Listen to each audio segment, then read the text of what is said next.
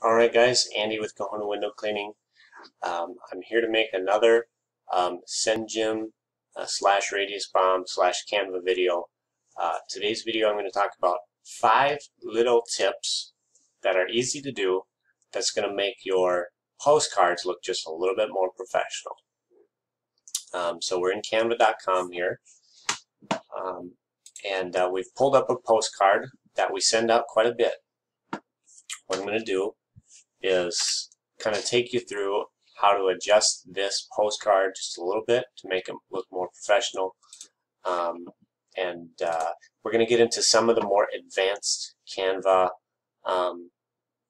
techniques. So if you're not really familiar with Canva, it might be a little bit difficult to keep up.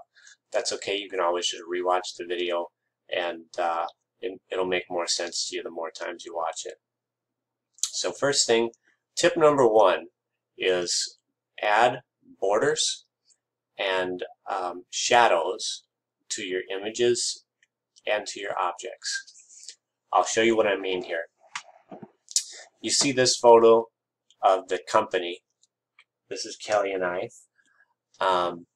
This is our company photo. See how it's overlaid this background image? It doesn't look the best. It looks kind of busy here. It runs in with the background photo. It doesn't look very clean. It doesn't look very professional. Here's what we can do to help that. We're going to add a border to this photo. Now Canva makes this a little bit difficult. It's not as easy as just selecting the picture and then click border. But there's a little bit of a hack we can do. If you go here to elements and then click on the shapes, it'll drop down a ton of shapes here. And I use quite a few shapes, but in this case we're going to need the square. So if you click the square, it will insert this square shape. We're going to change the color because this is going to be our border. We're going to change the color to white here. So we're going to shrink this down to just a little bit bigger than our photo here.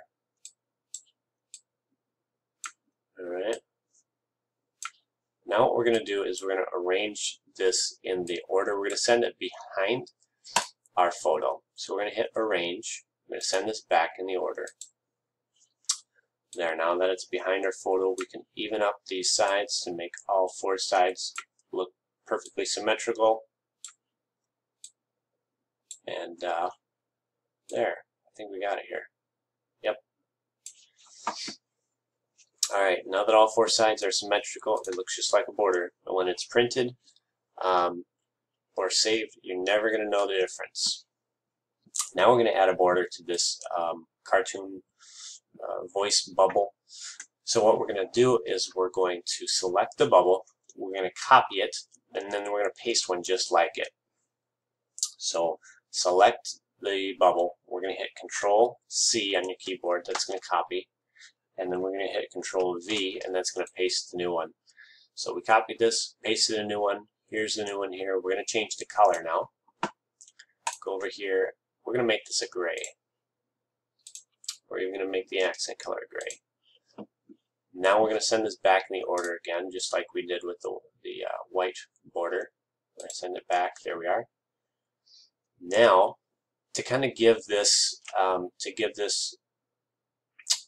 cartoon bubble kind of a 3D look, to kind of make it pop a little bit more, we're going to add kind of a shadow effect, and I'll show you how we're going to do that here. Instead of putting it directly behind and making the all of it look symmetrical like we did with the photo here, we don't want it to look completely symmetrical. Now we want it to look kind of like there's a little bit of a shadow. You see how we did that? See how it looks thicker down here at the bottom and then thinner on the sides here? That creates kind of like a 3D shadow type of effect, and that's what we're going for here. So I'm going to tweak it, adjust it just a little bit more.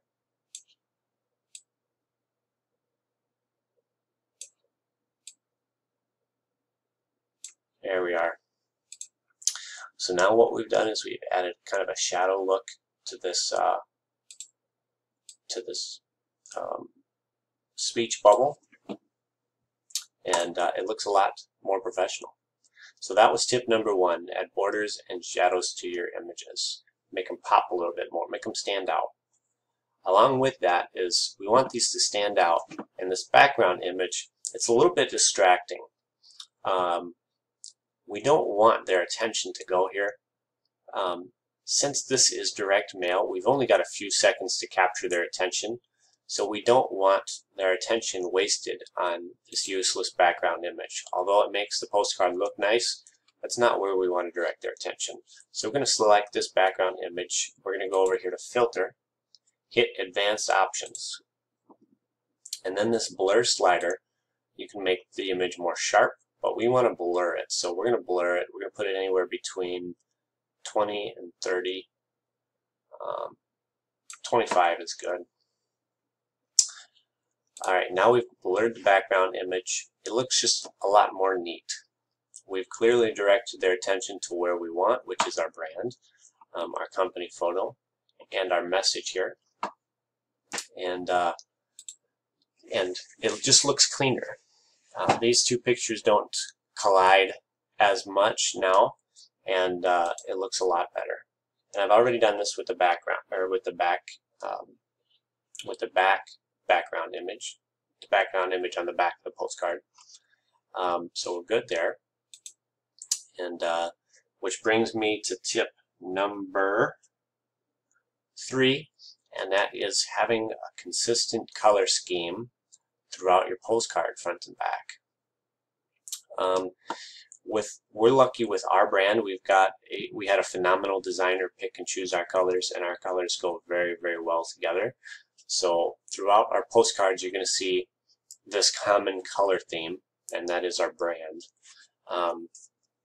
Now, if you don't have really a color scheme for your company, here's what you can do for your postcards. If you go to this web page, it's called, it's actually on Canva.com. So it's designschool.com or designschool.canva.com. There's an article here, and this is such a phenomenal, cool article, guys. Such a useful page. It has 50 different color schemes and color patterns, or colors that complement each other very well. And some of these are very bright, very happy. Each one sets a mood, which is what you're going to want to do with your postcards, is say a certain message, and that includes with your color choice. So you can scroll down through here. There's 50 different options to choose from. So I know you're going to have no problem finding a design that works well for you. Let's say you do pick one. Let's pick one that looks pretty good. This one looks nice and professional here. If you pick this, you're going to see the list of colors on the side here. Here's a cool tip. Underneath the color name, there's going to be a pound sign, and then it's going to have the color code here. If you take this color code, and it's going to be a combination of letters and numbers. So if you take this color code back to your design, select the object that you want to change colors, or you want to edit the color, hit this plus sign. So now we're editing a custom color. Here in this color code box, you can put that code in and get that exact color, that exact one. And so there's no like trying to guess, trying to get kind of edit the right color. You get the exact color here. And I will leave a link for this web page either somewhere, either in the comments or in the description.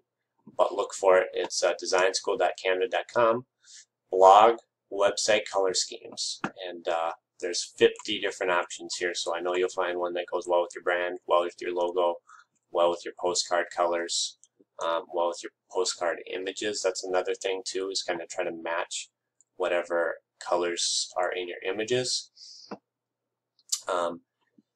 So that, now that we've talked about color themes, color schemes, we're going to talk about font themes and font schemes, and that's tip number 4 here.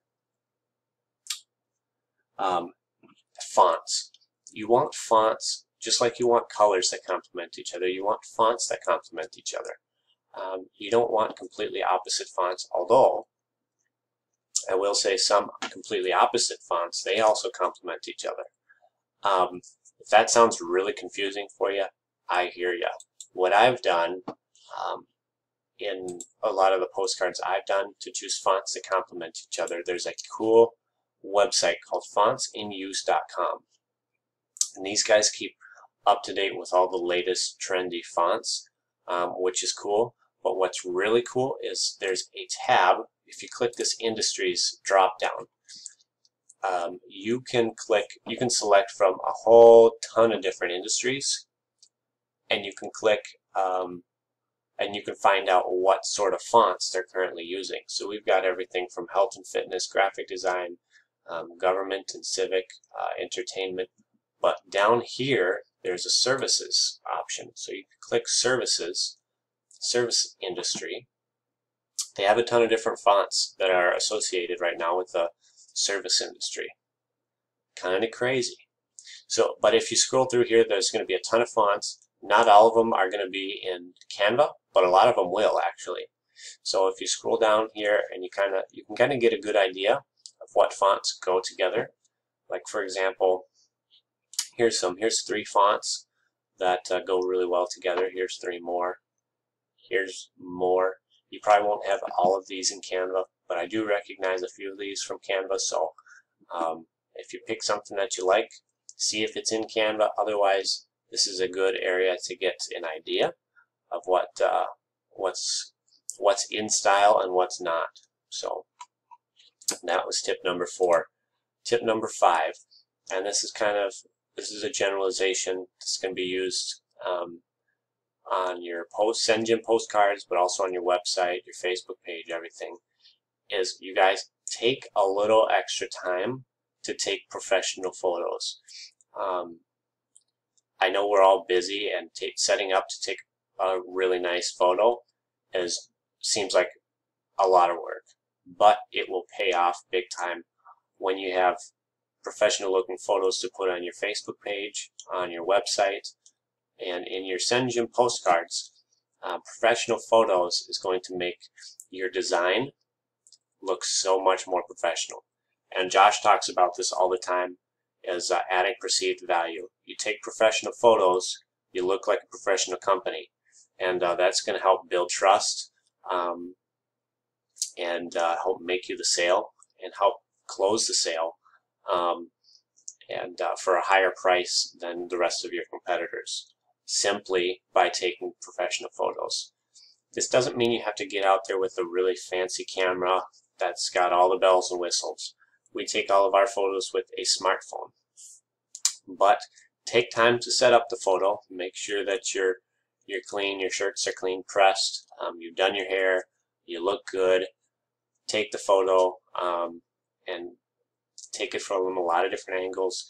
Take a few different photos, compare which ones you like, which ones you don't, and have a lot of options to choose from. If you do that, you will be well on your way. So take those 5 tips, you guys. Take those 5 tips and start working on your postcards. If you want to be added to our group that's got all these templates like this, just send me your email. I'll get you added. Yeah, until next time, see you guys.